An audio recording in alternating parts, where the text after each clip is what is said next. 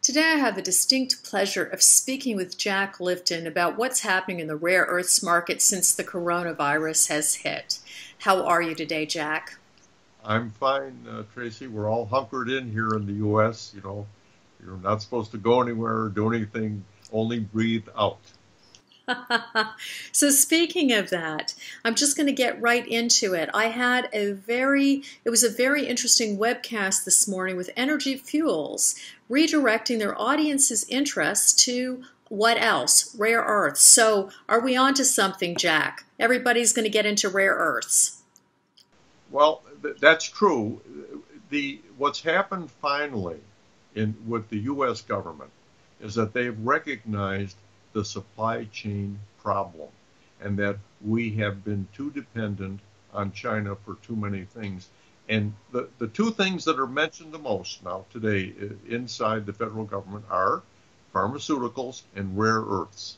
I don't know where that combination came from, but it doesn't matter. Rare earths are very much on the radar of the U.S. federal government. In fact, one of our senators, Senator Rubio of Florida, is championing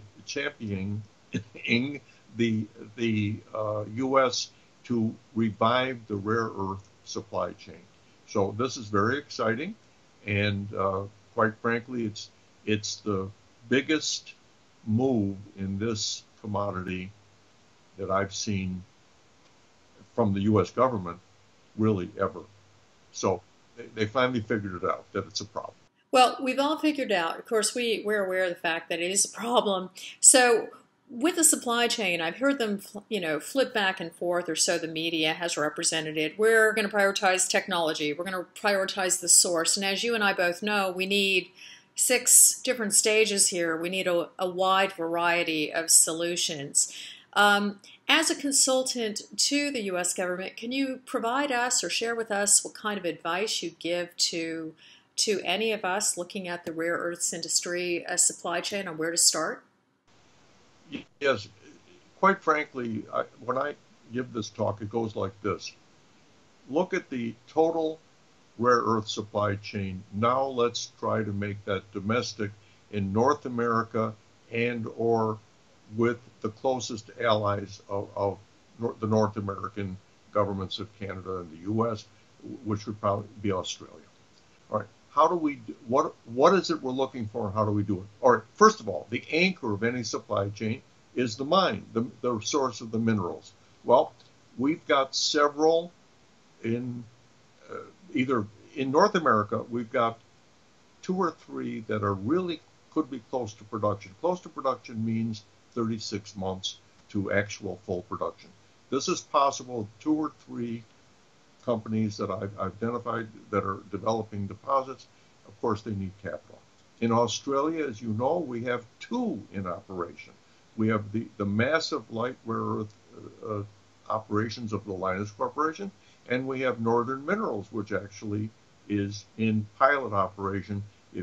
They've just sold 120 tons of material to a customer. So that's what they're calling pilot. That sounds like serious production, especially in heavy rare earths. All right. The next step, though, is separating these materials, the mixed rare earths, into individual rare earths that can be further processed into products that we actually use. Now, the largest light rare earth refinery that I know of on this planet is Lynas in Malaysia. That's currently got 22,000 ton a year capacity, and it's being increased to 25,000 tons. That's outside of China. There is, to the best of my knowledge at this point, outside of China, no heavy rare earth separation operation. In the U.S., several companies have come forward in a very recent U.S. Army solicitation, which we're calling the Cornerstone solicitation, because that was the name of the Army project, to actually build separation plants in North America. And there have been maybe half a dozen proposals.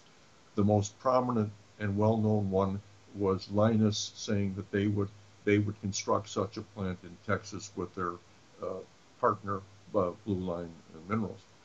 But there are 4 or 5 other projects which, at this point, I can't disclose, but they're underway. So how are we going to deal with this right now? I mean, a lot of the companies are telling everybody to go home. Specifically, I noticed Tesla is now making ventilators. Uh, what should these rare earth companies be doing presently while everybody's at home? It's a little bit hard to source or extract or be working in laboratories during this time. What would you recommend?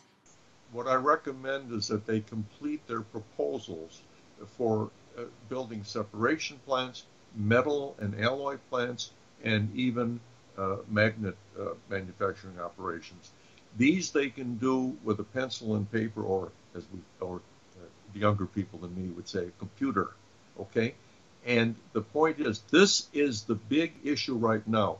What is the real cost of doing these things? That's what government needs to know. For example, today, and this is the 20th of March 2020, the government just announced, U.S. government just announced, that a senator has put a bill into the Senate, which would grant $150 million for recycling critical materials, to support recycling critical materials.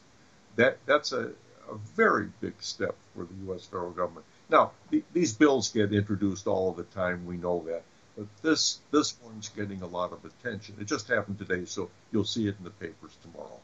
Okay, so let's jump to this news for today, if you don't mind. And for everybody out there watching Investor Intel, we're going to be rolling out the Jack report starting next week. Jack is going to be interviewing experts in the industry and really getting, down into the details so that we can actually build something here. Look, what's happening here is that the coronavirus problem will eventually abate, as all such problems do.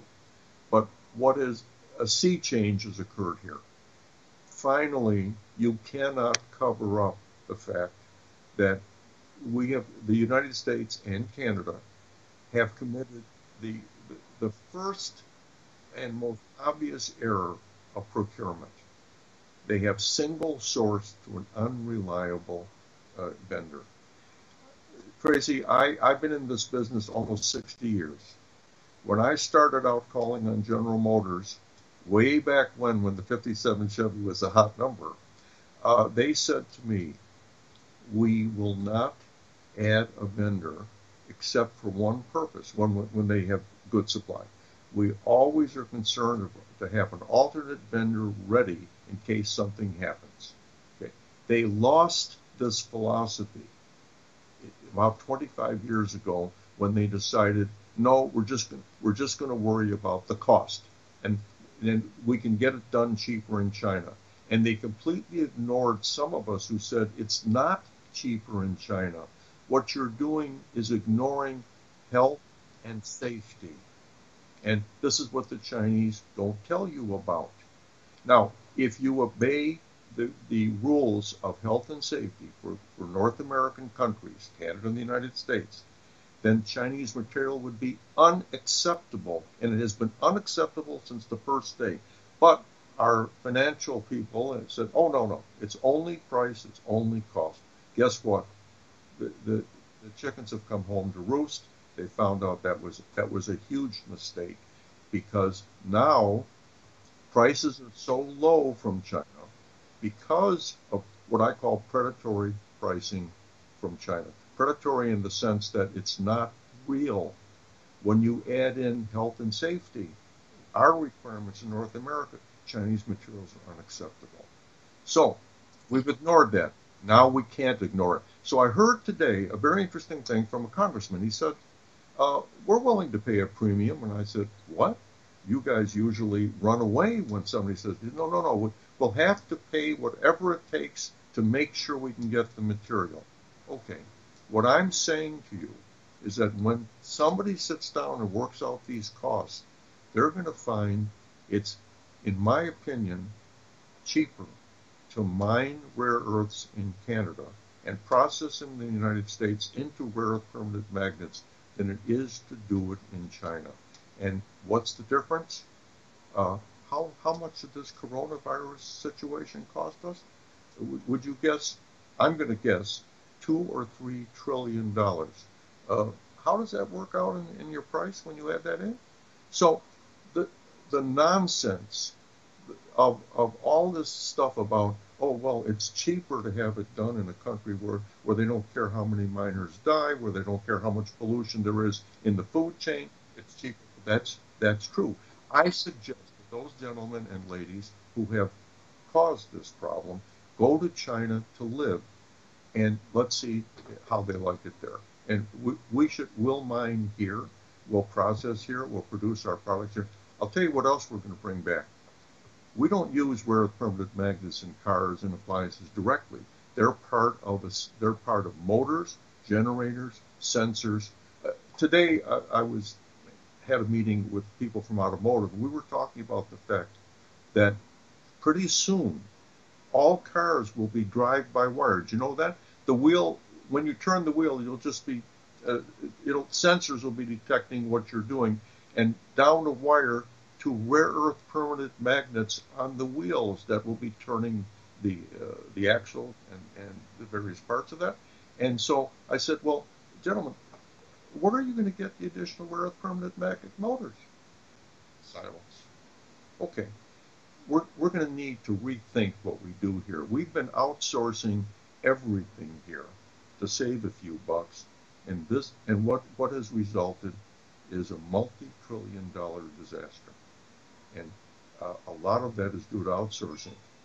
You can emphasize pharmaceutical intermediates, that's fine, but start thinking about rare earths, germanium, tungsten, all the things we outsource because it's cheaper. Is it really? I don't think so. Well, Jack, I'll tell you, you know what my position is. I totally agree with you. So as always, it's a pleasure to get an update. You're looking healthy, and we look forward to our next interview here on Monday. Thank you.